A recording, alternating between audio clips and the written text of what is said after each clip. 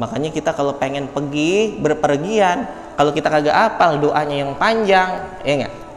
Minimal baca Bismillahirrahmanirrahim. Kullu amrin ribalin, ya enggak? Setiap suatu amalan atau perkara yang mana la yubda'u fihi Bismillahirrahmanirrahim fahuwa abtar. Suatu perkara yang tidak diawali dengan Bismillahirrahmanirrahim, maka itu putus berkahnya. Pengen pergi baca Bismillahirrahmanirrahim, insya Allah jadi berkah, ya enggak?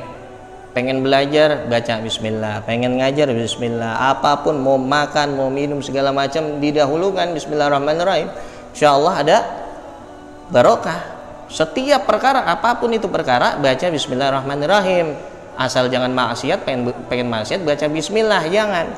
Pengen maling motor, Bismillah, lancar mudah-mudahan, nah, itu jangan. Tapi perkara-perkara yang mana ini gitu condong apalagi terhadap agama, itu dibaca Bismillahirrahmanirrahim.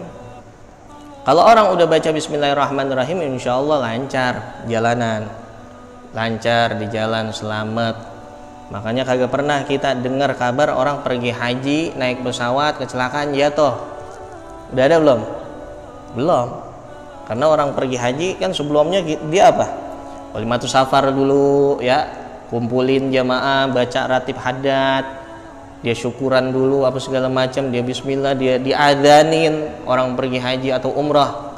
Nggak ada kabarnya, wah penumpang jamaah haji dari Indonesia kecelakaan jatuh. Udah ada belum? Belum ada. Kenapa?